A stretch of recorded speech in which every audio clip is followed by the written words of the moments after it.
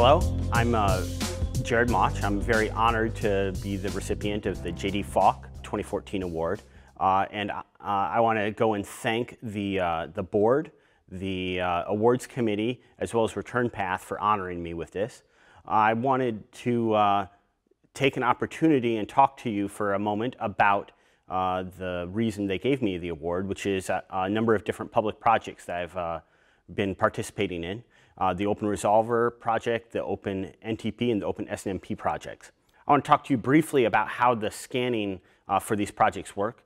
Go and scan the internet almost every day of the week for DNS, NTP, and SNMP. Learned a lot in the first couple weeks of performing these projects, not only in the methodologies of scanning, but in what to expect from end sites when they receive this scanning activity. I wanted to share with you briefly what a scan actually looks like. The green line is the outbound traffic from the machine performing the scanning, and the red line is the response traffic you see from that.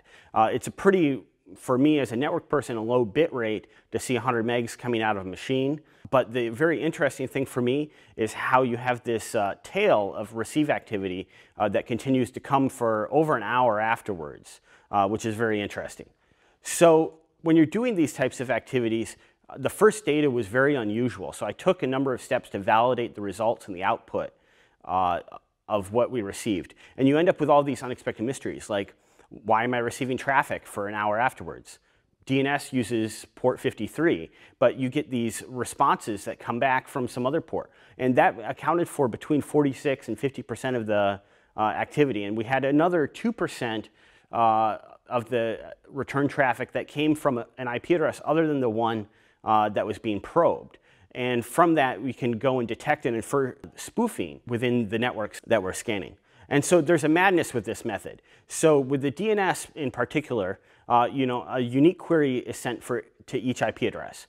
We go ahead and encode that with XOR, so we can go and reverse it on the far side. And as it turns out, as we know in the security industry, software not only has bugs, but you have all of these unexpected behaviors, like the way in which the nodes respond to the traffic they receive. They'll respond multiple times. They'll respond for hours or even days or weeks later from that.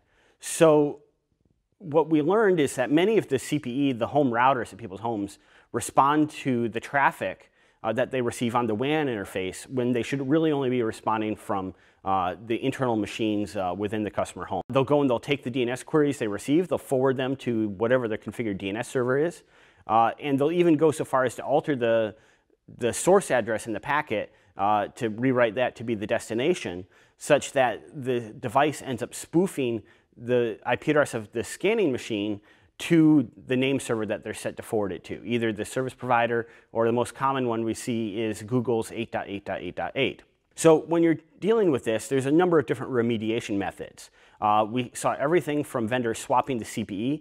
Belkin was really amazing on this front. We saw them actually work with service providers and go and swap out the CPE devices in the home of a number of their customers, as well as we saw vendors go and provide firmware fixes. So I'm sorry about a little bit of an eye chart with this. I want to explain the two anomalies. There's two dips in the graph that you can see. Those are because the machine that I was performing the activities on ran out of disk space. But you can see overall here an overall downward trend that goes and shows as the Open Resolver project data over time, you can actually see networks becoming cleaner and fixed over time. And that was really one of the important things for me, is trying to quantify what we could see. So I want to talk to you also about NTP. At the tail end of 2013, beginning of 2014, we saw very large NTP denial of service attacks targeted at a number of different gaming providers as well as CDN networks. And we tried to go and take a close look at this. There's a number of other researchers who did activities, namely Christian Rosso's amplification hell paper, and Jacob and a number of people at the University of Michigan in their paper about the rise and decline of NTP denial of service attacks, where they talk about how NTP came from this fraction of traffic on the internet to be a significant percentage over the years. And NTP is great if you're an attacker because it provides somewhere between 5 and 1,000 times the amplification. So you can send 4 bytes and get back 4,000. which is really amazing. The support for the feature that they ended up using, this mon list, was removed in April 2010 from NTP, but it takes a long time for people to actually pick up fixed software. At the beginning of 2014, there were about 1.15 million NTP amplifiers on the internet. Over the year, we've seen a rapid remediation of those hosts, so it's just under 200,000 here in October. That is a significant downward trend. Unfortunately, most of that was resolved by network service providers filtering NTP activity entirely from their networks, and also through rapid remediation, because the NTP attacks were some of the largest that were ever seen. So with NTP version scanning, it gives you pretty detailed information about the host that you're talking to. So there's the Mode 7 request, which is the mon list, and there's Mode 6, which provides detailed version information about the hosts, which if you're trying to do penetration testing or other types of security evaluations, can be very revealing. iOS XR, for example, provides a very unique, distinct signature output compared to iOS devices, which just return Cisco. And you can also get pretty detailed information about the host. And so you can see here I included version information from a Broadcom-based Ethernet switch that is exposed on the internet. And you can actually see the build date of the NTP version as well as the individual version that's running there, which does not include the fix for the NTP mon list. So let's get really personal here. You can tell the Juniper version of software. You can see that people are running VMware, Big IP, and you can see really interesting information and insights into the CPE that are used in the home, which takes us over to SNMP data. So the SNMP data actually gets to be really interesting because you have these management protocols being exposed directly on the internet. The most common guides on the internet just give the example communities of public and private. We started scanning in June of this year. Get about 6 to 10 gigs of data a week, and there's over 7 million hosts that responded at the beginning of October. So we have similar challenges with embedded solutions and small devices from the service processors that are included in servers to just a variety of different network equipment that's out there. And it can be very revealing, just like the NTP data. So the most interesting one for me is these NTCIP signs. Which there's a paper written at the University of Michigan about green lights forever, where it talks about this standard protocol and the way in which you can interact with all of these traffic control devices. I found numerous devices of this type exposed directly on the internet behind cellular data and a variety of other communications methods.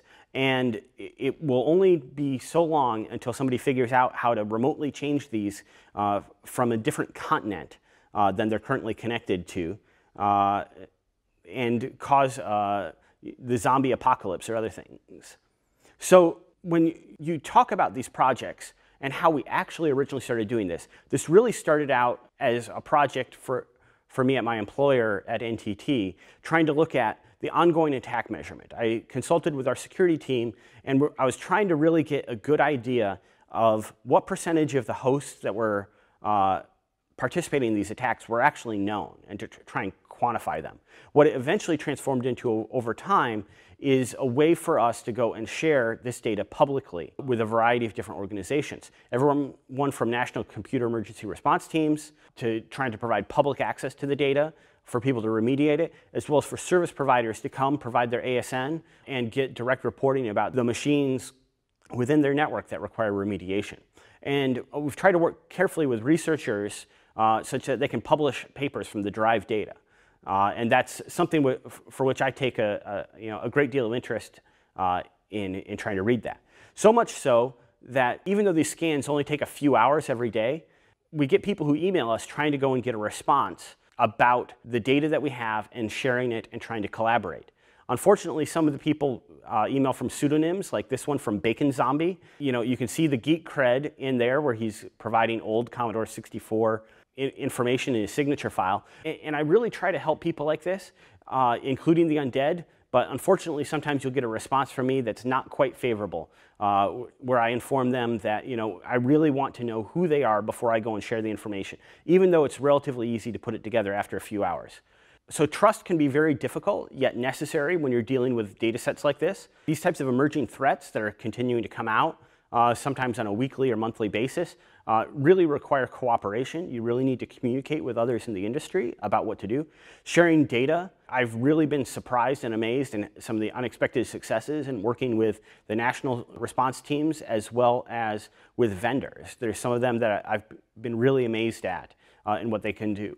I'm disturbed at times to find out that, I've become the expert in a number of these protocols. I really feel like it should not be me, but I've learned over time that becoming the expert is valuable in that you can seek the insights that are available in the data and really delve into that deeply. And I'm grateful for the opportunity I've had to do that. And this long tail of remediation ultimately ends up being years. I remember working on Smurf amplification remediation over a decade ago and trying to go and get defaults changed, improve the software and configurations of devices, and it's ultimately a years and years long process as demonstrated by the Open Resolver graph.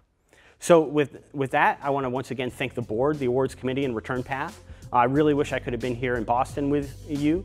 And I'm happy to take any follow-up questions you have via email and enjoy the rest of MAAWG.